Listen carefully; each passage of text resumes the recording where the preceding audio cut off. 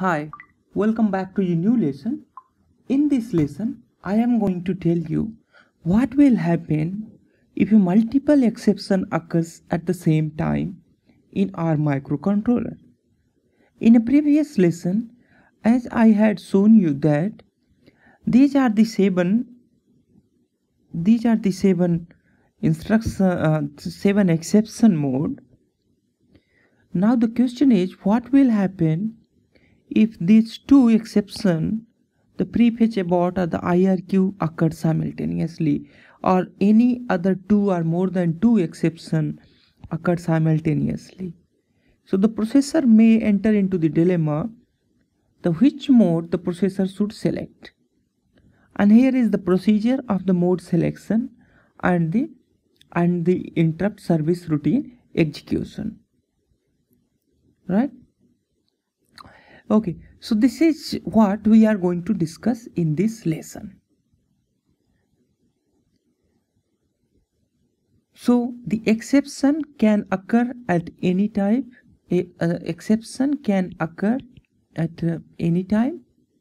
So this R microcontroller has to adopt some priority mechanism to prioritize the interrupt level, so that the one interrupt can be serviced over the other interrupt.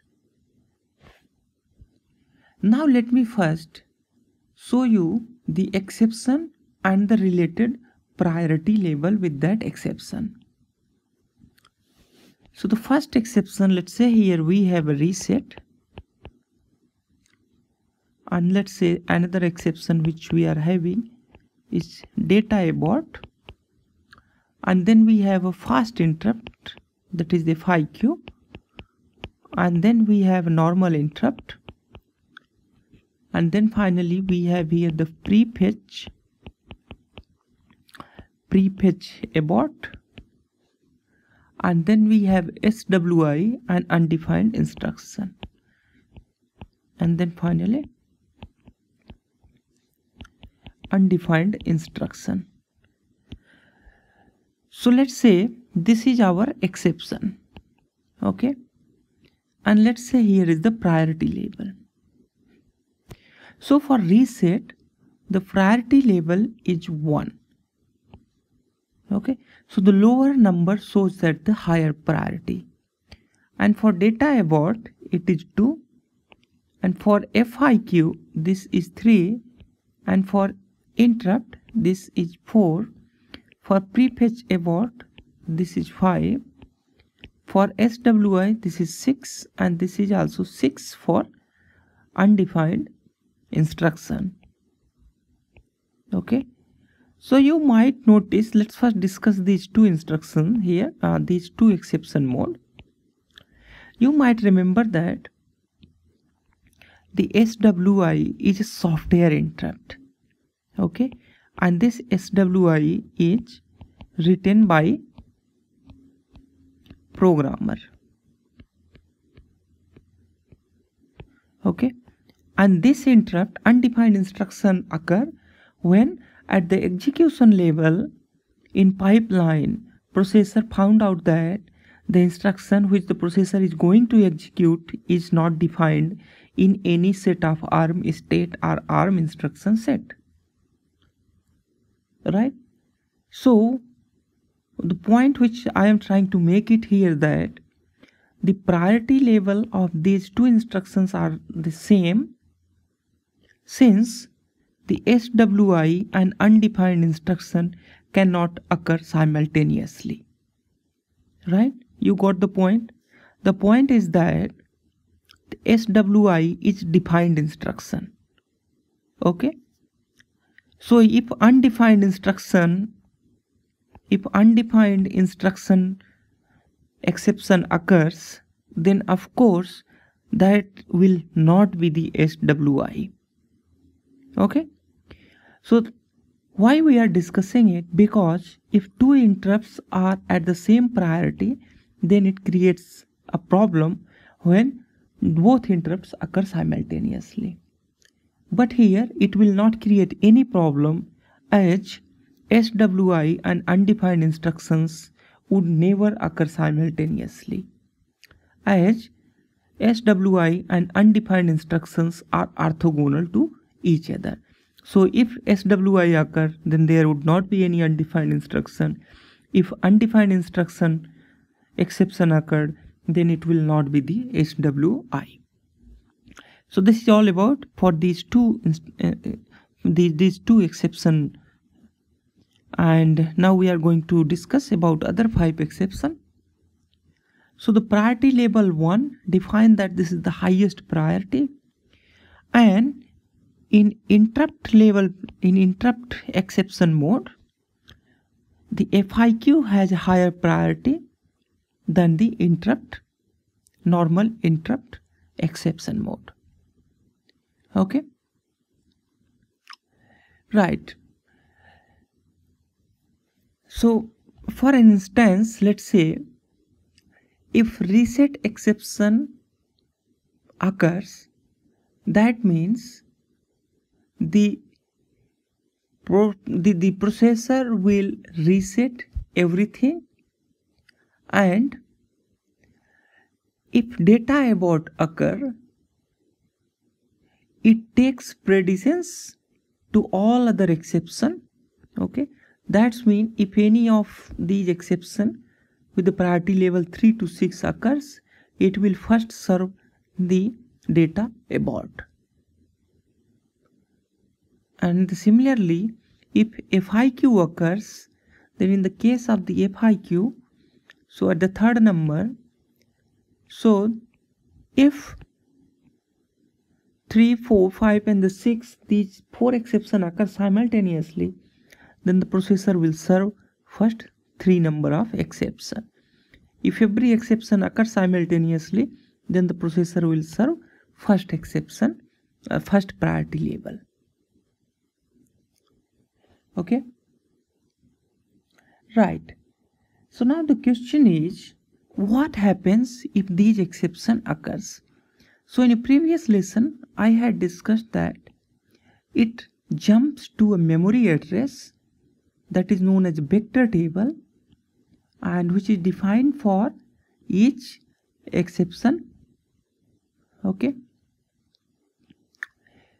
and this exception memory and this exception vector table resides into the RAM memory, and the address starts from the 0x00. Okay, and that is the address of a reset, right? And then it jumps to 0x00 and 04, and that 0x004 is a address of undefined instruction. Okay, sorry, undefined exception mode. So this is for undefined exception mode.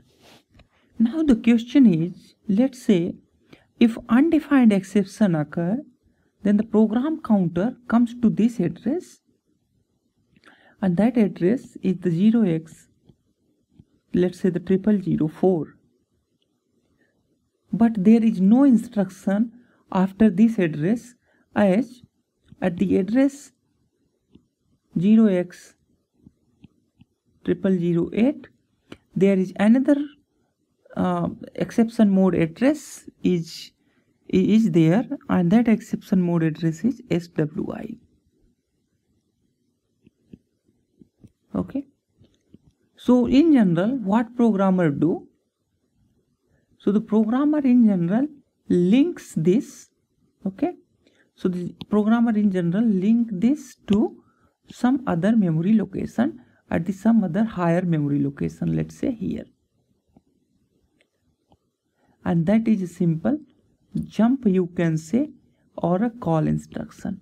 So what programmers do, the programmer stores a jump or a call instruction at these vector table address, and once that service routine has served, then the processor once again goes back to the normal execution. So what we can say, let's say the program counter is here and that is the normal execution. And now the undefined exception occurs. Let's say this is the PC. Then the PC comes to this address. Okay. So undefined exception occurs, then PC comes to the undefined to get the function address which user want to serve for undefined exception. Then what happens? Then the user writes that the another function address that is the user written, and then that PC goes to at that address. Okay. So one thing you might have noticed here, that when exception occur, the address where the PC comes first time is fixed always. That's mean this address is always fixed. So if undefined exception occur, the program counter will always come to this address.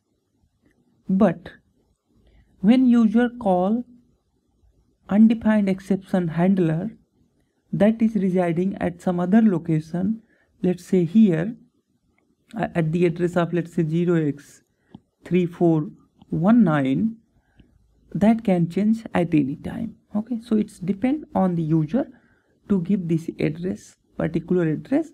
Otherwise assembler or compiler automatically will get a suitable address while compiling and assembling the code. Okay, now what happened when interrupt occur?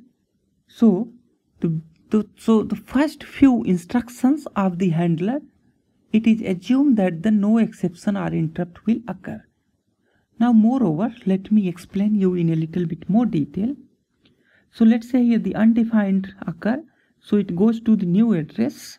So it's a kind of, here you have a program that says that the void and undefined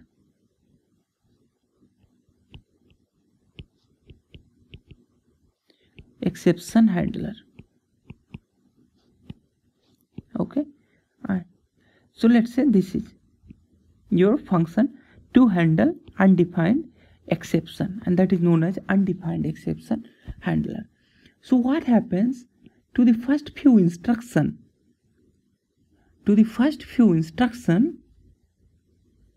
This handler assumes that there would not be any interrupt in these first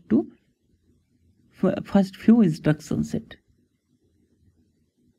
So the code should be designed in that way the interrupt should not occur if processor is serving an interrupt service routine. I mean, the interrupt should not occur for just few instruction, first few instruction, when the processor is serving a ISR, that is known as a interrupt service, exception service routine you can say, or exception handler. Okay, you can say when here the EH, I can say it, or the handler, when the processor is servicing this handler. Right? Okay, great. So we have discussed here the reset, when reset occurs. Now when the data abort occurs. The data abort exception occurs when the memory controller or memory management unit indicate that an invalid memory address has been accessed. Okay, that means, let's say if there is maximum memory address is the 0x39FF and the processor is trying to access 0x4000, then at this case there is no physical memory and this is the max limit. So this goes out of bound. At this stage the data abort exception will occur. Okay, great. And the FIQ exception occurs when external peripheral device high, it sends a signal of an interrupt, and this interrupt, a normal interrupt, that's the normal interrupt, occurs when once again the external peripheral gives a signal. But there is very little difference between FIQ and the FIQ and the IRQ. IRQ is a normal interrupt and FIQ is a fast interrupt. So it is up to embedded hardware designer to select which embedded device should raise FIQ and which embedded device raise IRQ. I'll take these two interrupt exception mode in very detail, okay, in following tutorials. So do not worry if you don't understand very much what I am trying to make a point here. And the pre-fetch abort, the pre-fetch abort exception occurs when an attempt to fetch an instruction results in a memory fault. So this exception is raised when the instruction is in execute stage of the pipeline. As you might have remembered that we had discussed that the 3 stage and the 5 stage of the pipeline. Okay. We had a pipelining stage such as the instruction fetch, instruction decode, instruction execute, and then memory, and then finally the write back. Okay. So this prefetch abort occurs into a execution stage, and the software interrupt, that is the SWI exception, occurs when SWI instructions are used or executed, okay, and this exception occurs, right, and this is the programmable. So the programmer can write this instruction itself in the program, and the programmer can itself raise an exception. So the SWI exception or software interrupt is widely used in operating system task management. And then finally we have here the undefined instruction. So the undefined instruction exception occurs when an instruction not in the ARM or the thumb instruction set, which we had already discussed in the very detail once we started this lecture.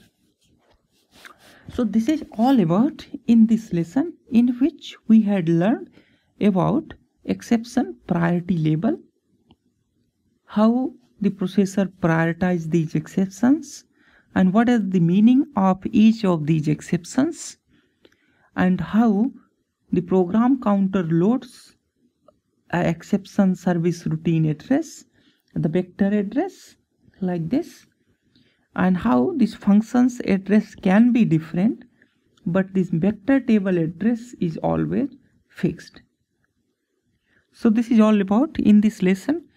Please stay tuned and subscribe and like this video, subscribe this channel so that you can get updates directly into your inbox.